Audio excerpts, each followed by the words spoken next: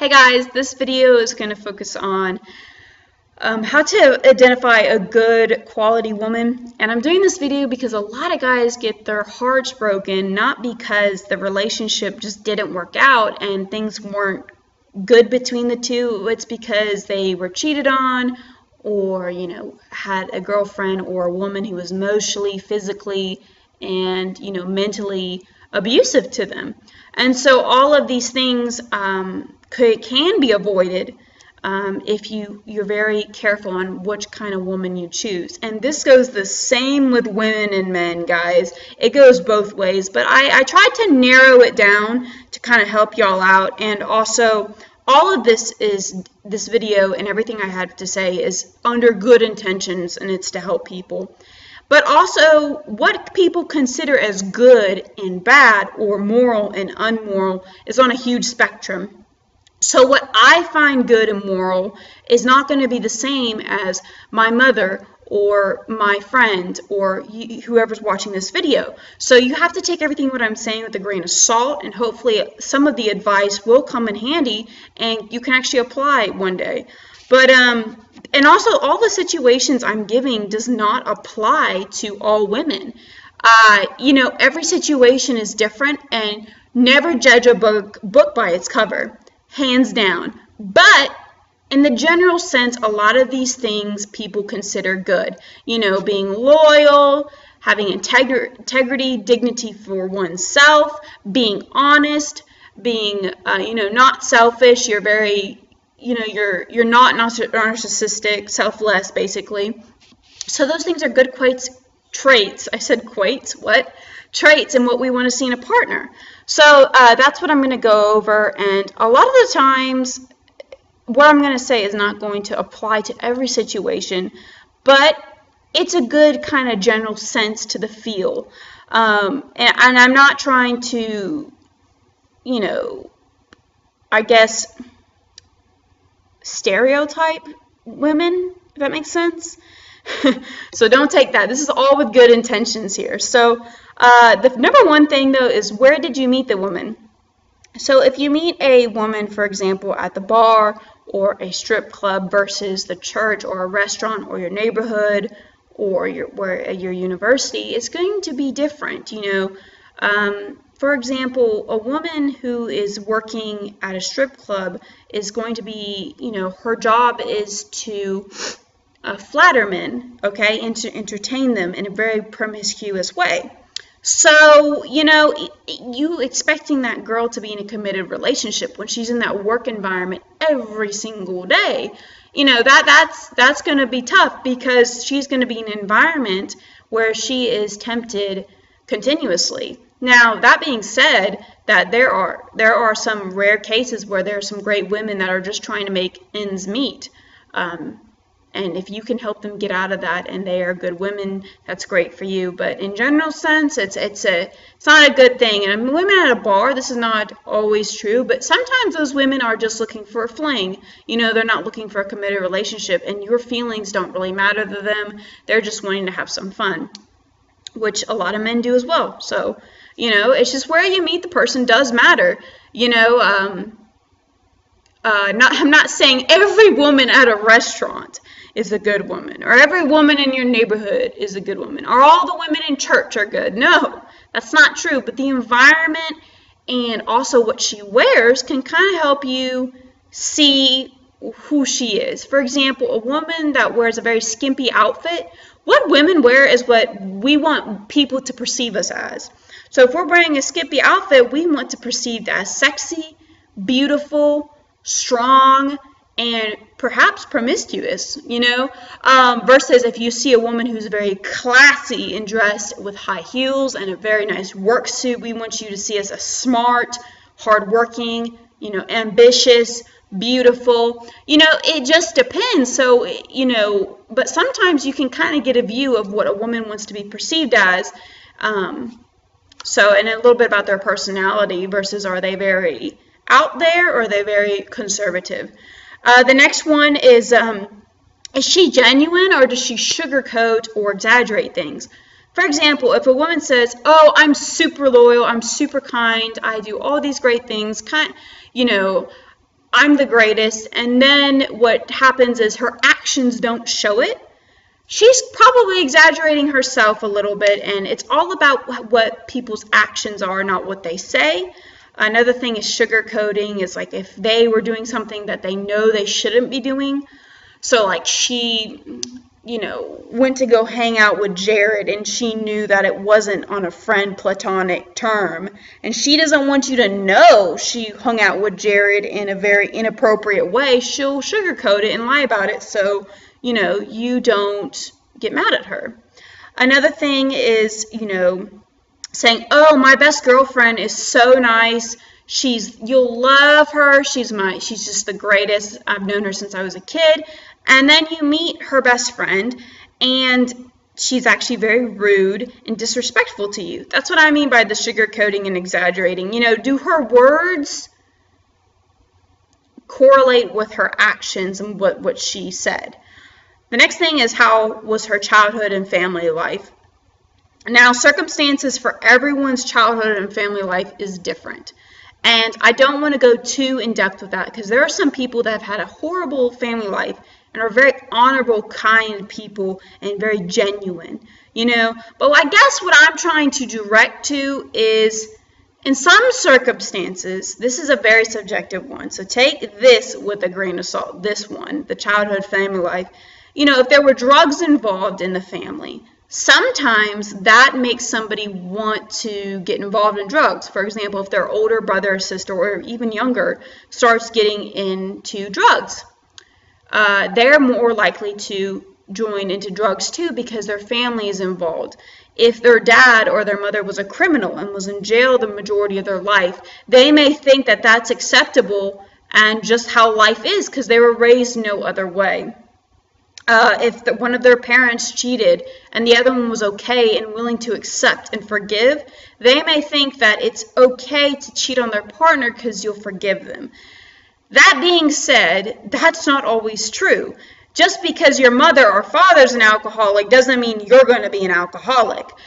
But getting to know someone and their childhood and how it made them who they are today is extremely important, and how it affected them, how it made them, how they feel about it, all those things can kind of show you what kind of person they are. So if they say, yeah, I really didn't like this about my childhood, and I really hope that doesn't happen, or my parents were divorced and I don't want that for my kids because it really hurt me as a kid, it shows that they grew and developed and matured from this incident from their childhood versus made it acceptable. Makes sense? So if their parents cuss, sometimes they're more likely to cuss. If their parents cuss, they're disgusted by it and they don't cuss. You see what I'm saying here? It's important to look at their family life and how it affected them. But that is a very personal matter, so that may come at a later date when you get to know them. The next thing is, what kind of friends do they have? This is a really big one. There's a little song, if you want to be my lover, you got to be with my friends. Kind of true. But they're her friends, or his friends, I guess, if you're a girl watching this, it does reflect themselves. Okay, so if their friends are very drug heavy, and it's their good friend, I'm talking about good friends, not acquaintances, they're more likely to get into drugs, which is, honestly, if you're okay with drugs, then this person may be great for you. I'm not trying to say that's bad. Like I said, everything's on a spectrum.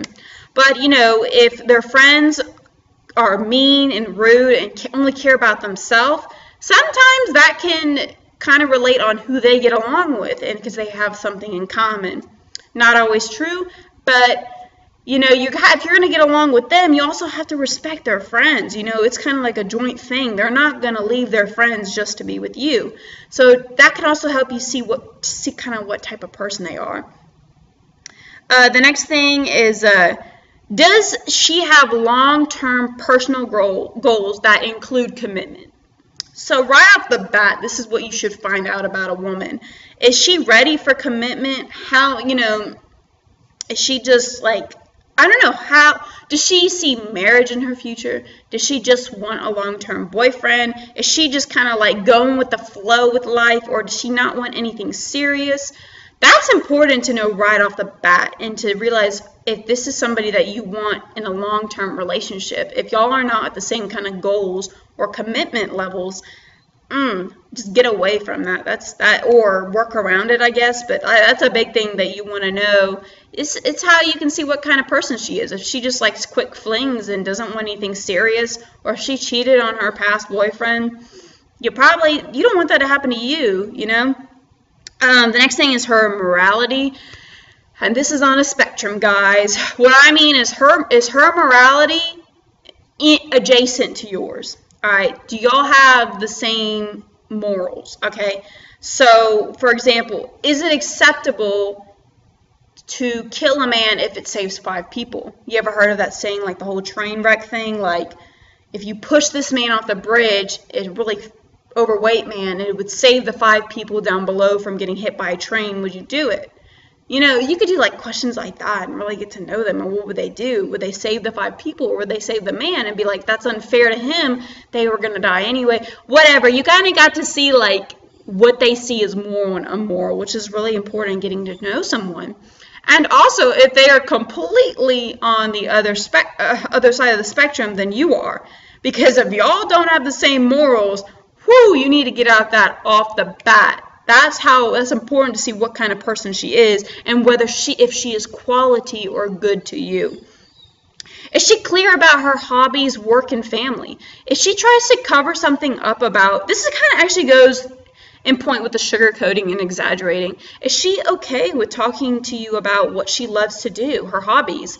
What if for her hobbies, she is into adult toys or something, and you don't want someone walking in the house when y'all live together and they're like, whoa, you know?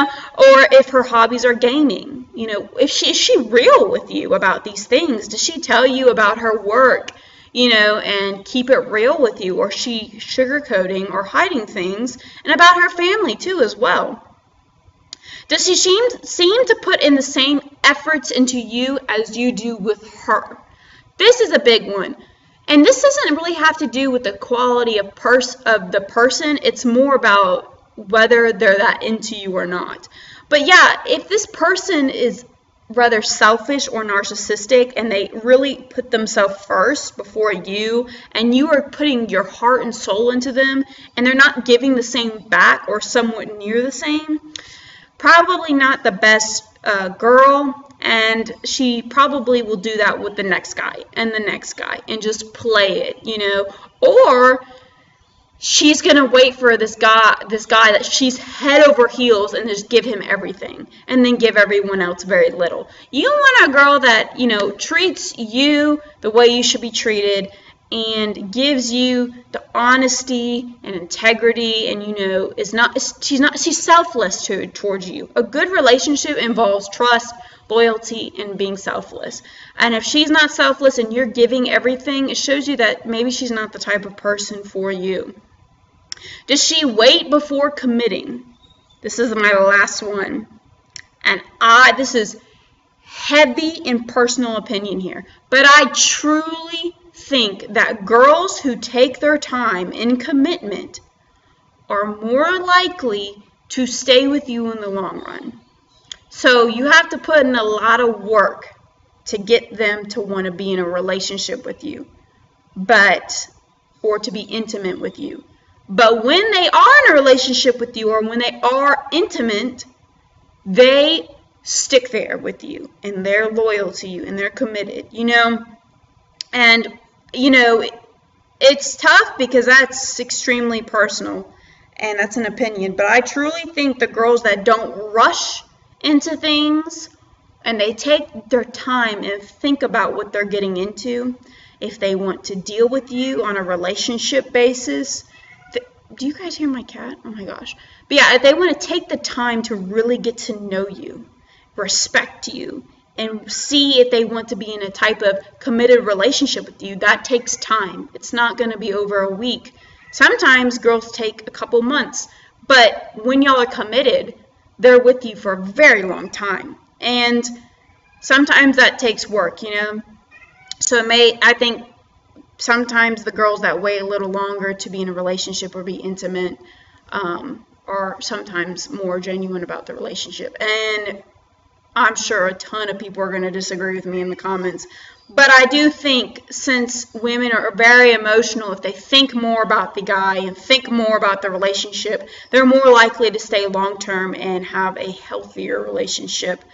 But, you know, to each their own. Every woman is very different. And like I said, these don't all apply.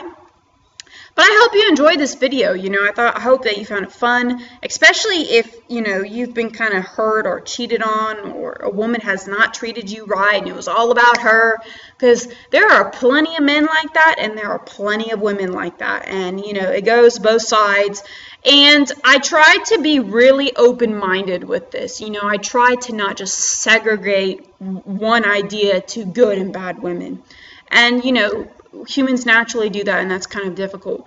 But I would say on the general societal acceptance thing, I would say that these are pretty good. These are pretty. And I don't think most women think into depth about this stuff. So, I mean, you're probably good if you just want to be general and open-minded about the woman you're going to be with. So anyway, thanks so much for watching, and I hope you guys enjoyed this video, and give it a thumbs up if you enjoyed it. If you're interested in watching more of my videos, you're welcome to subscribe to my channel. Thanks so much for watching, guys.